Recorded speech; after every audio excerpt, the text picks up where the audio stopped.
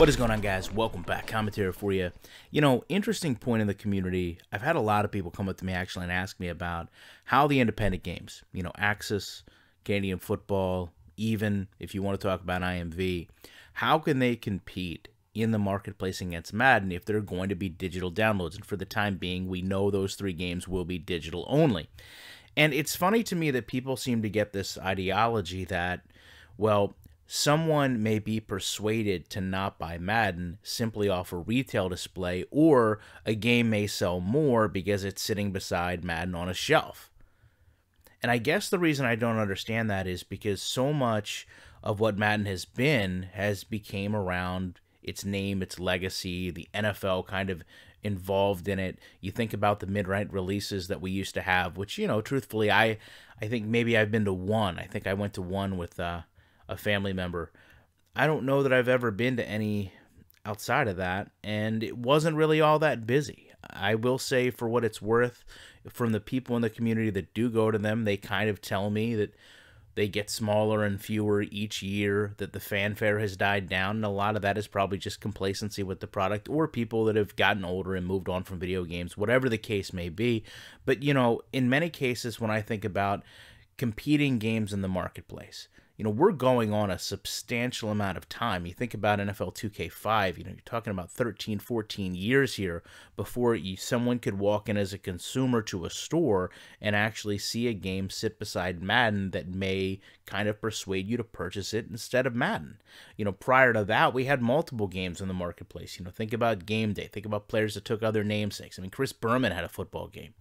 You know, so you always had those options, but I never looked at those as steering me away from one game or another. It was always where, you know, maybe I had to mow a couple more yards, maybe I had to do whatever I had to do around the house, but I was going to purchase all those football games and get all those different experiences. So why, when we talk about games now that would probably hit the marketplace at a third of what Madden's cost may be, and of course that's hard to know to project what's going to happen, but you essentially could look at a real possibility of buying two games for the price of Madden now.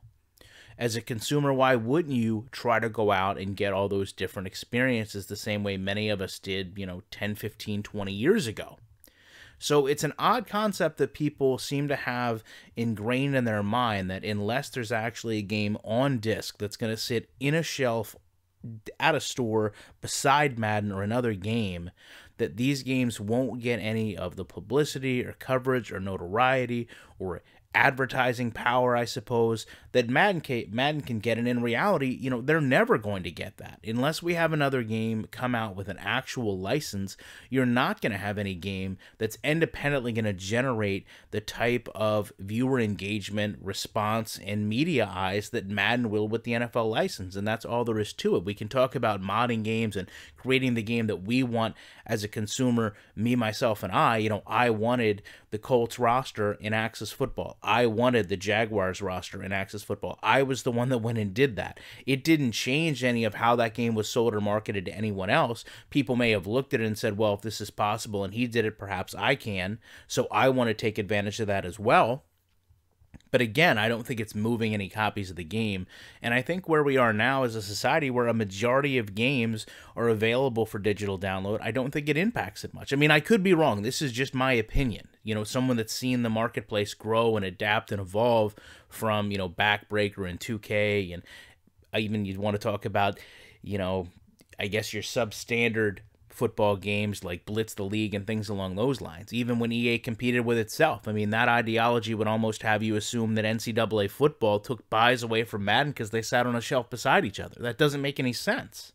They actually work together hand in hand. Now, maybe it's different if someone's strictly speaking about a competing product, but if we're talking about someone who only has $60 or $70 to spend on a football game, then they have to make that decision, or they had to make that decision, between NCAA and Madden. And a lot of people that I knew actually chose to buy NCAA football as opposed to Madden for many of the same reasons they don't buy Madden today. But it was an interesting concept. I wanted to get your guys' opinion on it. I hope that each and every one of you took time today to either reflect or spend with your mothers. It is their day. None of us would be here without a mother or a woman in our lives. So I appreciate you guys taking time out of a very special day for me to watch this video. And you know that I'll be back in the week with more commentary.